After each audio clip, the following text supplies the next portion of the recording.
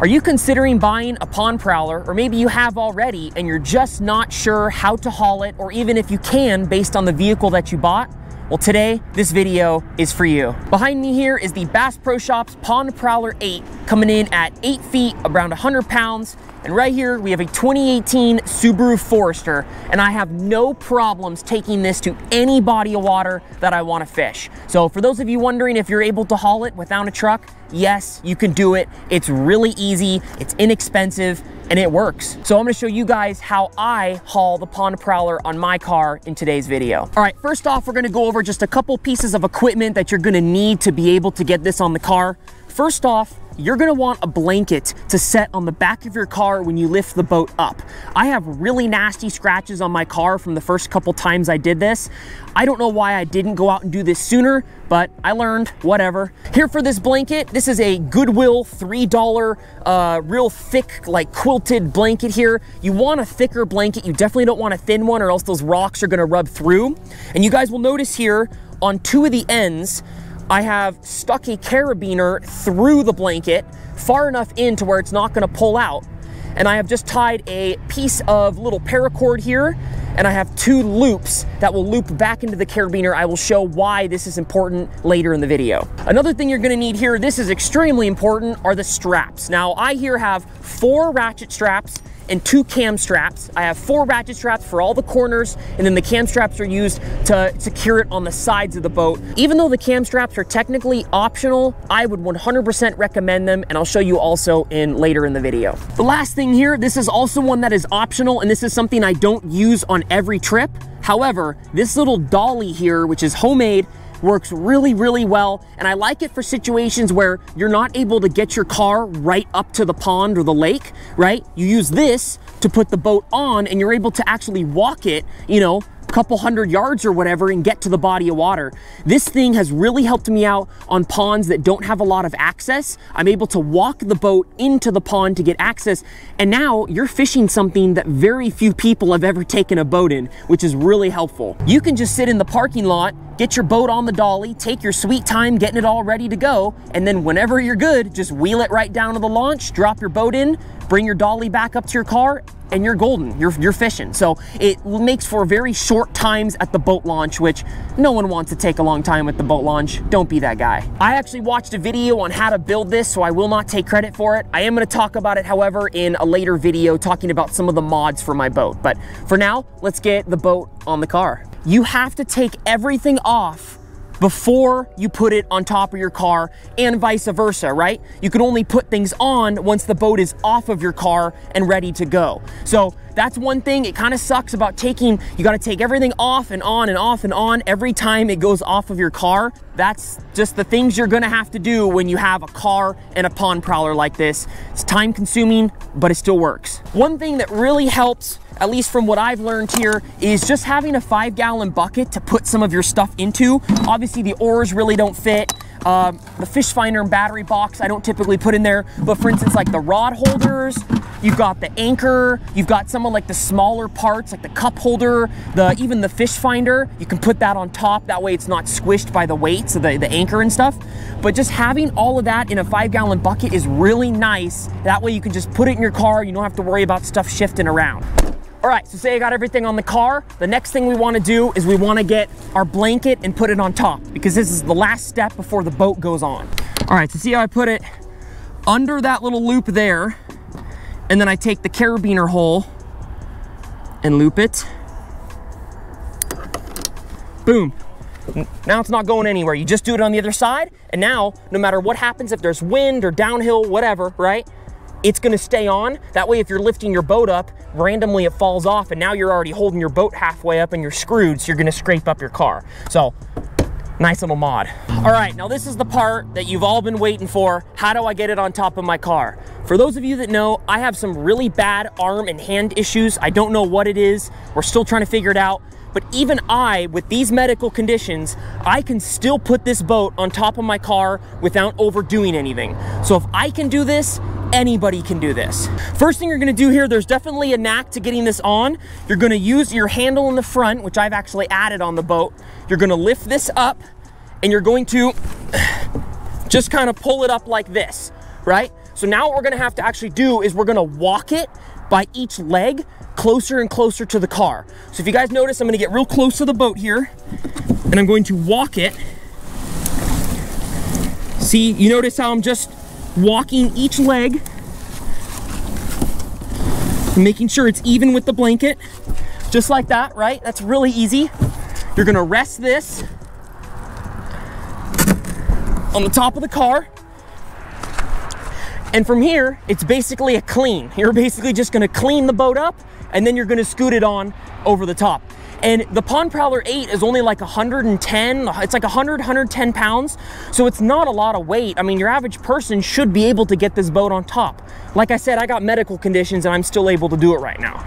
We have it out a little bit here. Now we're going to lift this while keeping the boat on top of the car. You notice it sank a little bit, so we can kind of maneuver it up a little bit.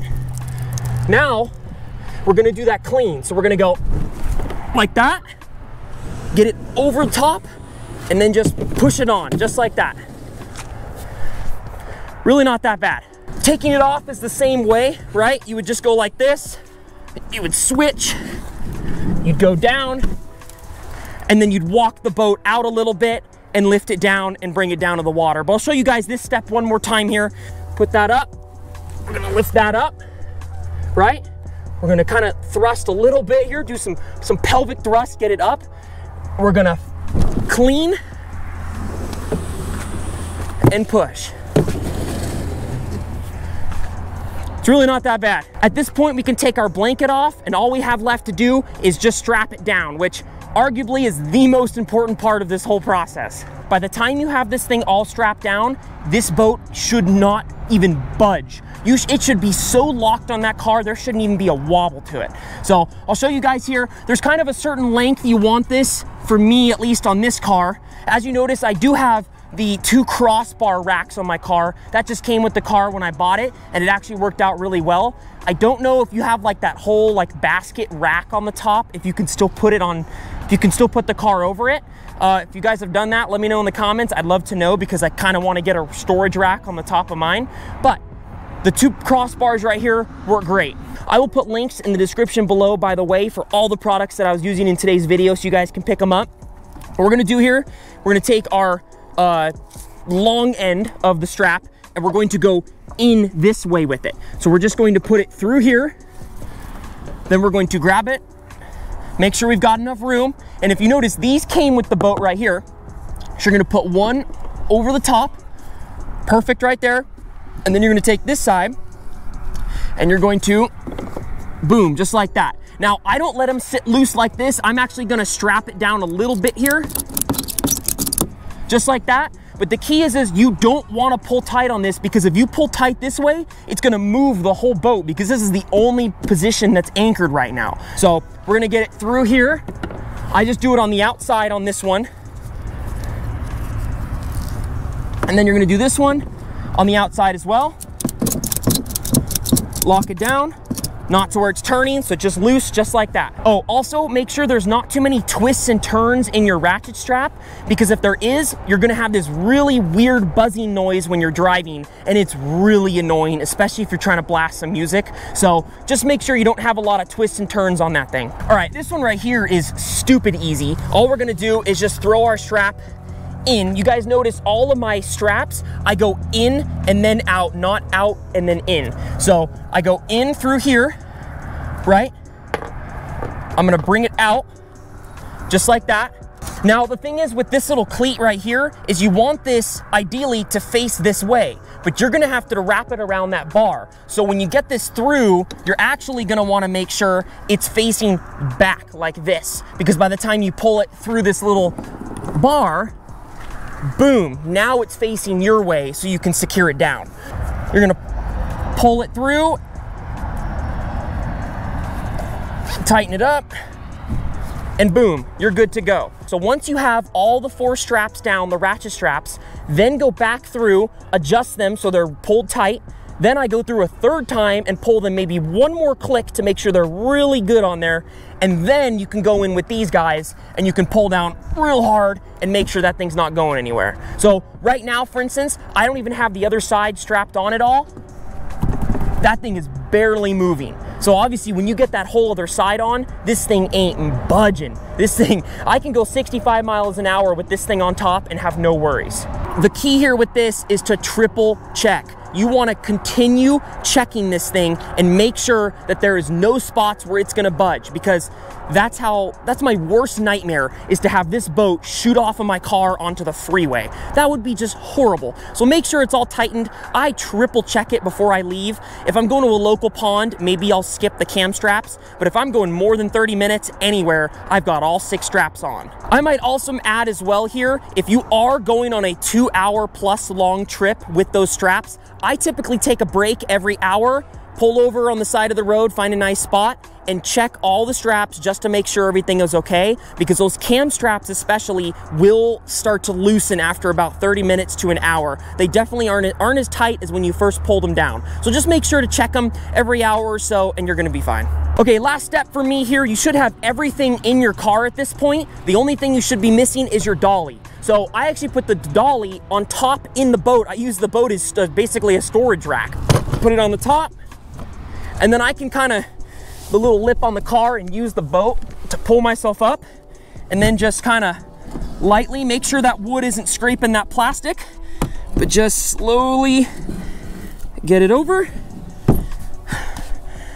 And now you're golden. If you want, you can take, there's a little battery strap in the boat. Just wrap that thing around the dolly once, pull it down, and now your dolly ain't moving at all. But I haven't had a problem with it moving anyway. So if you guys enjoyed this Pond Prowler video, you guys are also gonna love the 2 up here. A lot of tips and mods and hacks and things to make your Pond Prowler experience better. Consider subscribing. I got a lot of tiny boat videos coming to the channel soon. Hope you guys enjoyed. We'll see you guys next time on Humbug Videos.